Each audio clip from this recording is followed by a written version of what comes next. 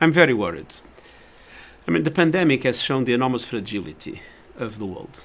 Not only in relation to the COVID, I mean, we have fragilities in relation to climate change, to the lawlessness in cyberspace, even to the risks of nuclear proliferation, to the impacts of inequality in the cohesion of societies.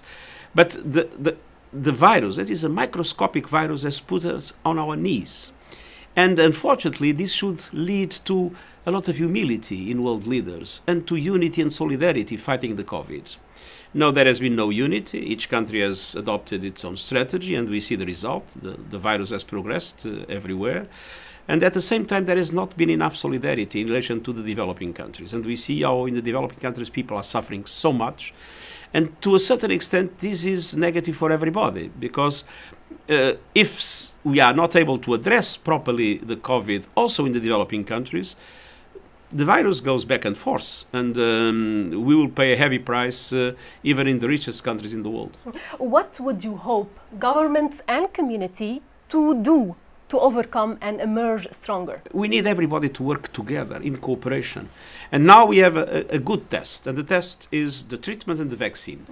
It is absolutely essential that a vaccine be considered a global public good, a people's vaccine, and that we won't have a competition of countries trying to get as many vaccines as possible for themselves and forgetting about those that have less resources. We need a vaccine for everybody, everywhere, in affordable conditions, because we will only be safe if everybody is safe. To think that we can preserve the rich people and let the poor people suffer, it's a stupid mistake, because there is no way everybody will not pay a heavy price if not everybody is properly supported by the vaccination. Yeah.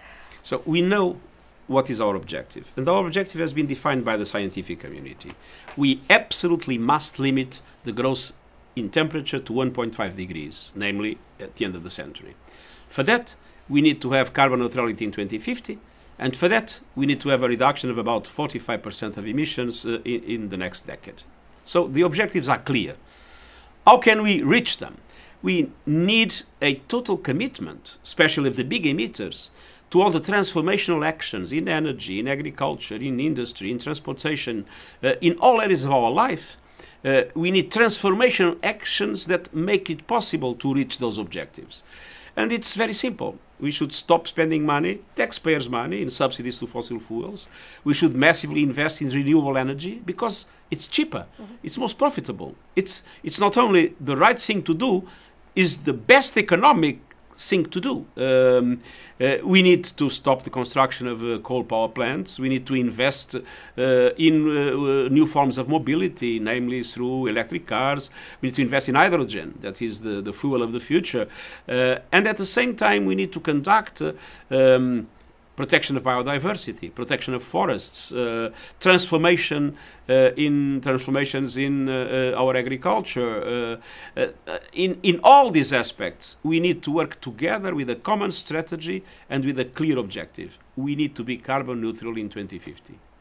The 2030 deadline set for the achievement of the 17 sustainable goals is really not too far away. How should world leaders refocus efforts to achieve SDGs? After all, it's our blueprint for a more sustainable and equitable planet. Well, because of the COVID-19 and the need to recover our economies, we are spending trillions of dollars at the present moment. So if we are spending trillions of dollars, let's do it in line with the Sustainable Development Goals. Let's do it in line with the Agenda 2030.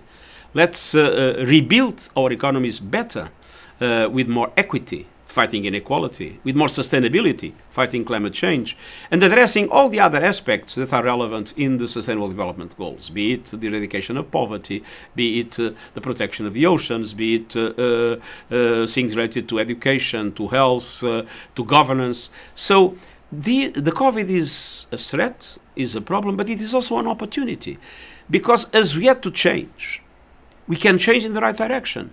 As we are mobilizing massive resources to rebuild, we can rebuild in the right direction. And our blueprint must be the Agenda 2030 and the Sustainable Development Goals. A very strong commitment of youth to international cooperation. the young generation is much more cosmopolitan than my generation. They feel a universalist approach to problems. They understand that we need to be together. And so they understand that we need a stronger multilateralism, but a multilateralism that is also a people's multilateralism, in which they can participate in decision-making. And this very strong commitment of the young people to ideas like universal health coverage, to ideas like climate action, to ideas like more justice and equality in our societies, gender equality, fight against racism. All these aspects show a very committed young people that is the biggest hope I have in relation to our common future. Some 25 years ago, the Beijing Declaration was a historic turning point for advancing the rights of women.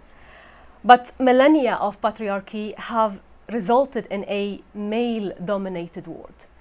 What would you like to see men do to ensure we have gender parity and equality? Men must understand that it is in the interest of everybody, not only of women, to have gender equality and gender parity, because the world will be better. It is true we live in a male-dominated world with a male-dominated culture. That is why it is so important in the UN to reach parity, and we have done it at top level, but we now need to do it everywhere. There is essentially a question of power. And we need to have, I don't like to use empowering women. It looks like we are giving power to women. Power normally is not given, it's taken. But we need to have women moving in order to assert their role in society, and we need men understanding that that is a positive thing even for them. It's very shocking from the point of view of wealth and income to see 1% of humankind having more resources than half of the world population. But I would say the most shocking aspects of inequality are not necessarily linked to money. It's the inequality linked to discriminations in relation to gender, in relation to racism, in relation to religion, in relation to people with disability, in relation to the LGBTI community.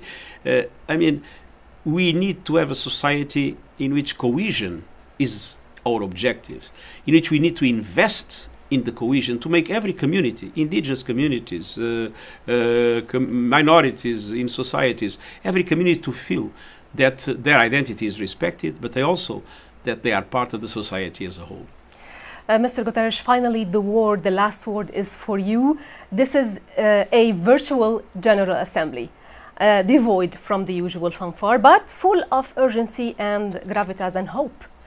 What would you want world leaders and the public to take away from this UNGA 75? Well, of course, many things, but if I would have to choose 3 priorities, I would say, let's make sure that we have a global ceasefire. Let's make sure that we'll have a vaccine that is a global public good, a people's vaccine. And let's make sure that when we rebuild our economies, we do so to reach carbon neutrality in 2050. Thank you very much.